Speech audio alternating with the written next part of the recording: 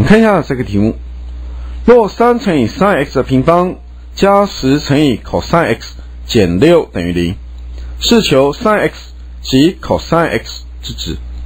好，那么在这里我们利用平方关系，把这个 sin x 的平方换成是1减 cos x 的平方。所以呢，我们写下来，这是3乘以1减 cos x 的平方，然后加上10乘以 cos x， 然后再减6等于0。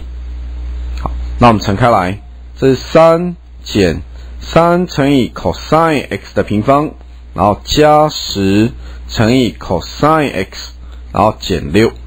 好，这等于0。那我们整个式子移项，我们得到这是3乘以 cos x 的平方，然后减10乘以 cos x。好，那移项过去呢，这是6，然后减3，所以呢，这是加3等于0。好，那我们做这样的分解，3分成是1乘以3，这3呢，我们分成是3去乘以1。好，那因为这里是负10，所以正号呢，我们分成2个负号，这负得正。好，所以呢，我们得到这是负1去加上负9，所以等于负10。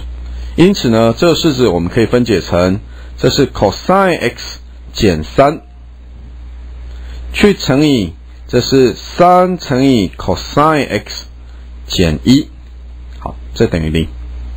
因此呢 cos x 是等于3，或者是这 cos x 是等于1/3。